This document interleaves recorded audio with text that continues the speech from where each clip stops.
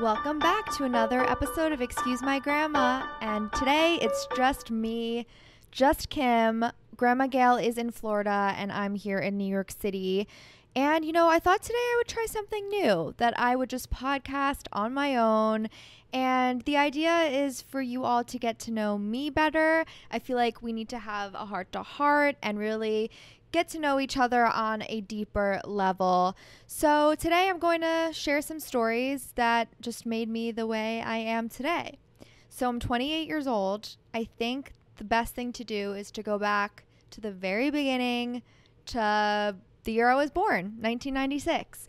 So I was born here in New York City. I grew up on the Upper East Side, and my mom actually did as well. And my grandma did, and we were all in like a 2-block radius, as well as my great-grandmother, who was alive at the time.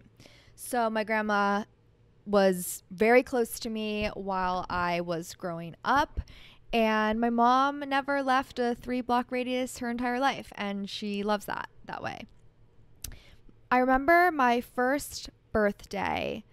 Well, I don't remember. I'm just told that my dad got all my friends Tickle Me Elmo toys, which was like the biggest toy of 1996. I have no recollection of this, but he still talks about it pretty much every day of my life, that he was like the best dad ever because he got all of the kids Tickle Me Elmos. I don't know. I'm just going to let him have it. Second birthday, I attended the 92nd Street Y for preschool. Really funny because actually a lot of my friends now went to preschool with me. And we kind of like lost touch and then got back in touch later in life. That school, I remember, was like harder to get into than college for a lot of people. So starting off strong, but kind of silly. I think for people who know, I was in the purple room and the yellow room and maybe the green room, something like that. Then I'm 6 years old. I go to Dalton for kindergarten. It was a great experience. I was there K through 12, so had a lot of the same friends for most of my life. Again, a situation of pretty much being harder than college. My kindergarten teacher actually had us raise chicks, and I remember this, her name was Sheila Cohn. I remember it very, very specifically that one time a chick was like unhatched and she opened it for everyone. That image is still in my head. I cannot get it out. So thanks, Sheila. I don't know what that really did to affect me later, but I feel like it altered my brain chemistry forever. That was also the same year my little brother was born. We're 6.5 years apart. So he's not he'll always be my little brother, but he's like 5 times my size. So at the time, he was cute. Okay.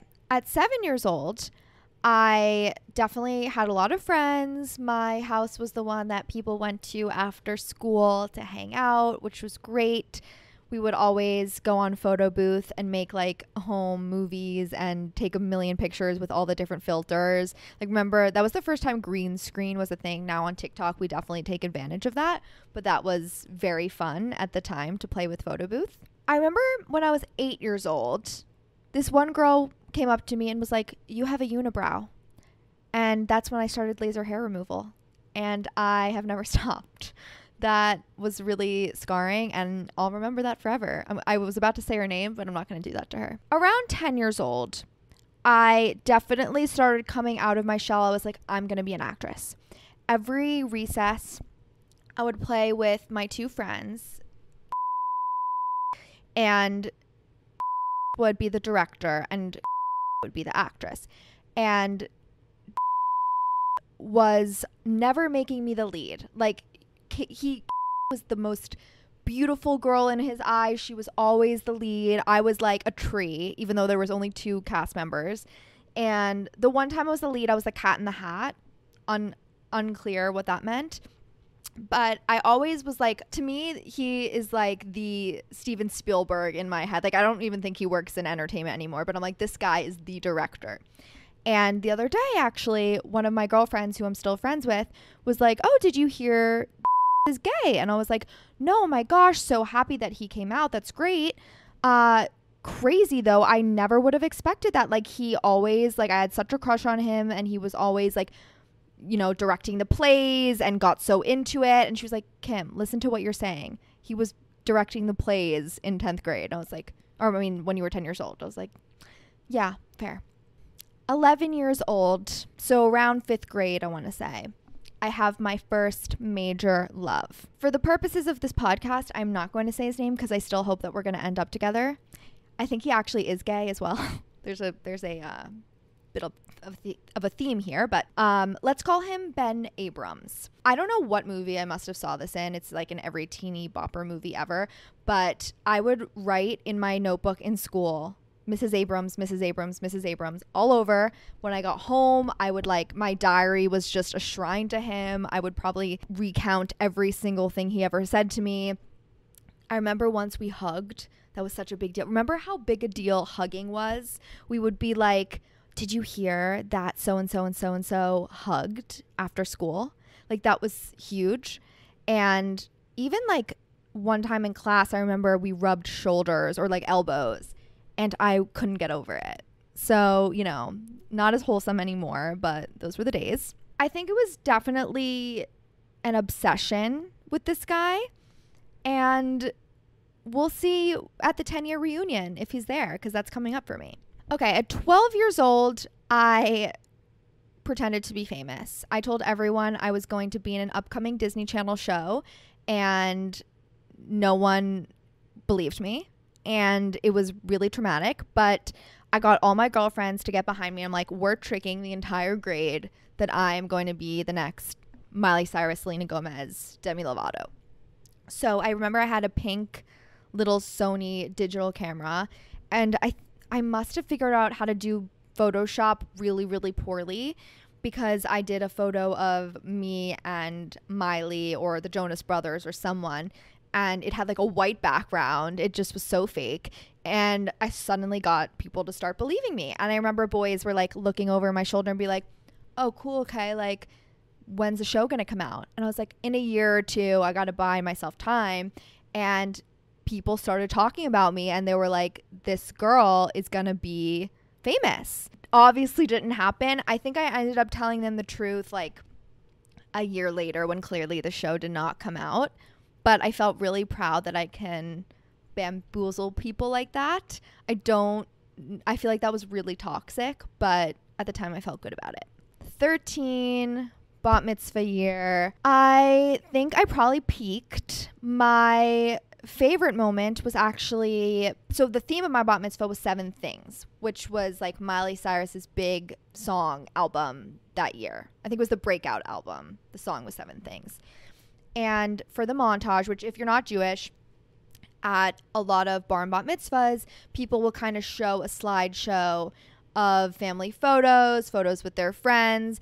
And if you're going to take it up a notch, you would do a little skit or something at the beginning of the montage.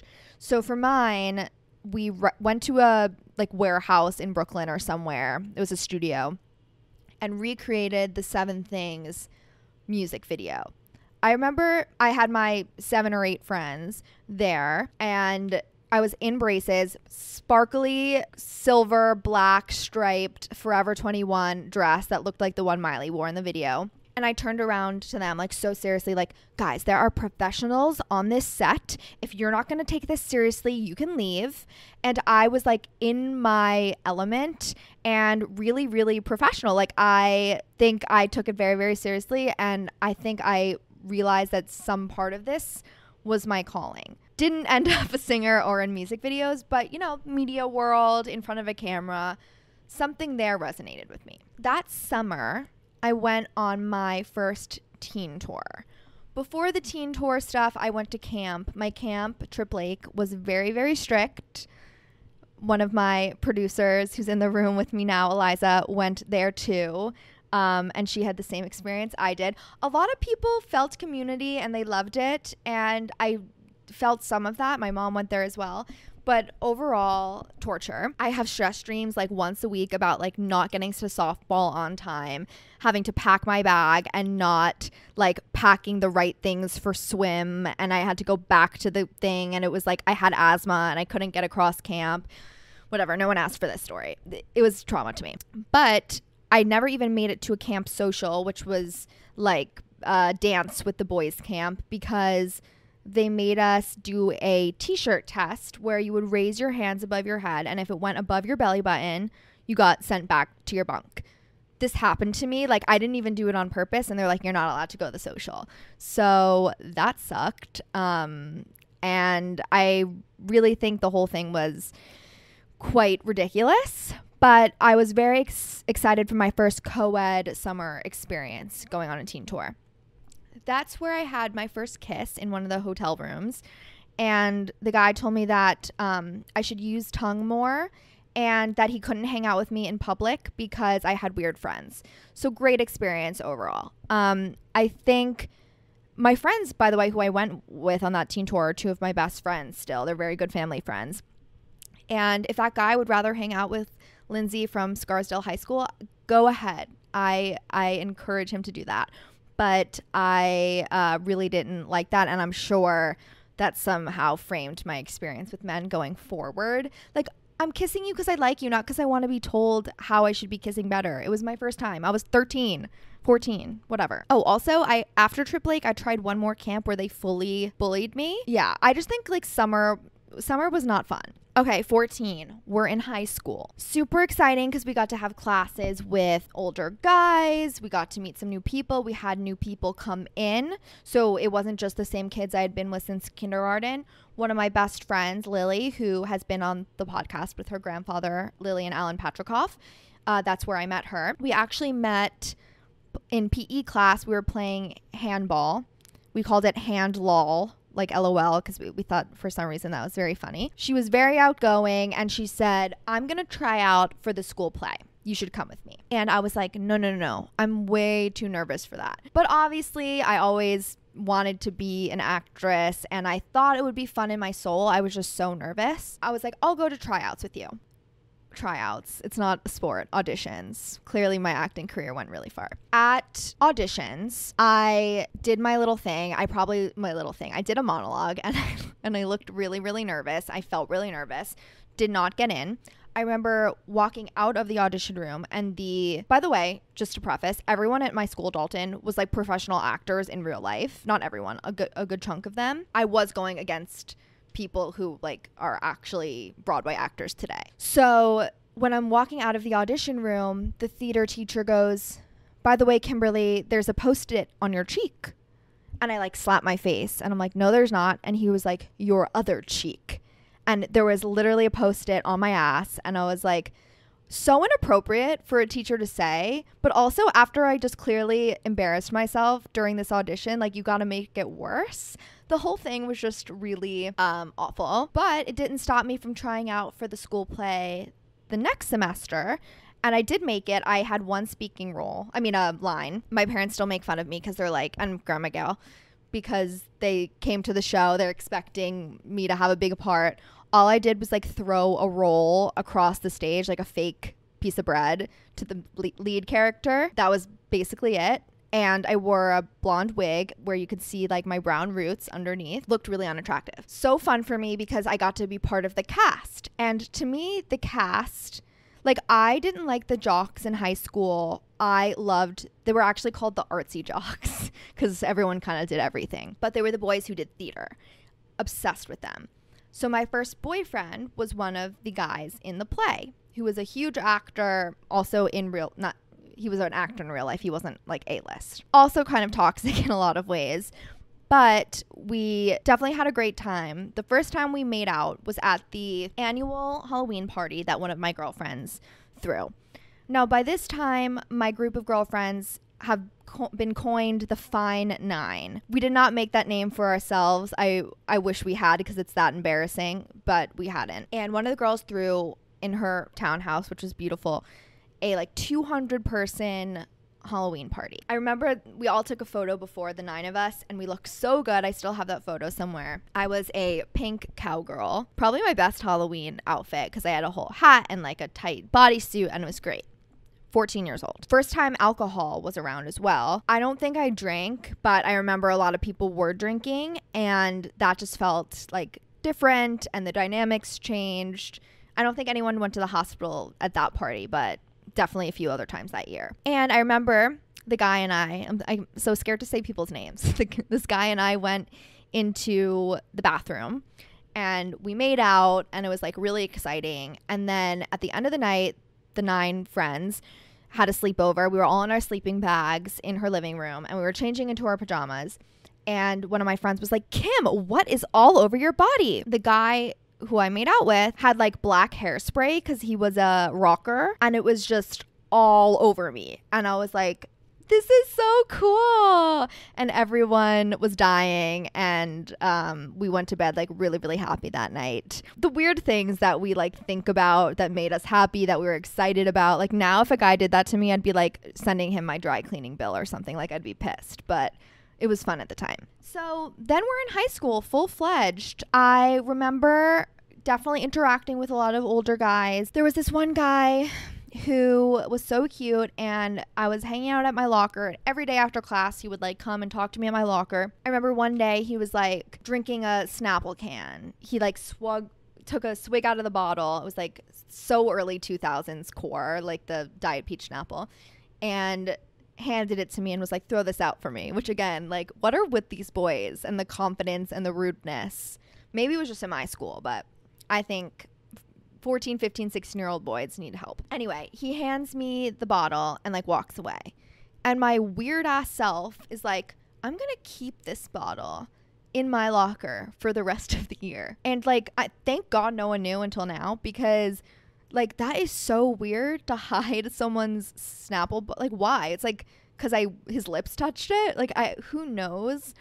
But that's the stuff I did, and I really hope someone relates to that and doesn't make me feel super weird. But we obsessed, you know, like crushes were obsessions, and that's something that I feel like I don't really have as much today. And when I talk to my friends about this, we're like, I wish we liked someone the amount that we liked people then, because we want the butterflies, like we want it to be like all consuming. And when it's not that, we're like, do we like them? Like, is this how it's supposed to feel? Why would we have felt that sometime in our life, but not now? So I'm hoping I feel like Snapple bottle level crush on someone one day, but not yet. Okay, by nearly the end of high school, my favorite thing in school was creative writing. I was taking poetry classes and fiction classes.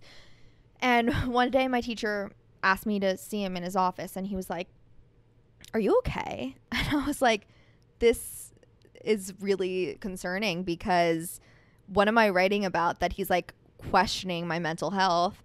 And it was usually just the way that I was talking about guys as almost like a pleasurable experience, but also like painful and confusing and complicated. And the reason I'm telling you guys all these stories, by the way, I want there to be a full picture of the advice that I'm giving today when I'm having conversations with my grandma, where I'm coming from. So throughout, this is sort of how I've been shaped. And I think I'm a healthy person. I think everybody just has their stuff. And apparently at one point my teacher was concerned about it, but I think I've come a long way since then. My first serious boyfriend was when I was 17. We dated for about 4 or 5 years. The rest of high school, and then, oh no, you know what? It must have been like 3 years, because I broke up with him right before college. Oops. Even though we went to the same college. He was nice, according to some people. No, I liked him. I think we were just super different. Then finally, I graduate, couldn't come any sooner, and go to Cornell. Great 4 years. I was very into the sorority life, all the theme parties. I was in Delta Gamma. That was a pretty easy decision. I was between a few, but that's where most of my friends went, and it was great. I think that parties were hard in Ithaca at Cornell, because you couldn't just like leave when you wanted to. It was so hard to get a car, and if you were gonna walk, it was like 45 minutes in a snowstorm to get home, and it was scary alone, and it was freezing, and you just didn't want to do it. So as an adult, I'm always so thankful that I'm like, if I'm not having fun, I can leave. Like, I can get in an Uber and leave. I never felt that before, and that was just like a weird thing to feel like I'm either gonna stay here and drink with everybody and like lean in, or like be miserable. I don't know. But it was very fun while it lasted. I met my boyfriend who then, yes, I dated him for 5 years. I met him at the end of my freshman year. We dated all of college and then after college. And that was a great relationship. I know, like, on Instagram and stuff, people often ask me my longest relationship, if I've had a relationship. So yes, this was my longest relationship. Very healthy, great guy. He actually had family in Italy. So one summer we went to spend time with his family there. And I was the only one who spoke English.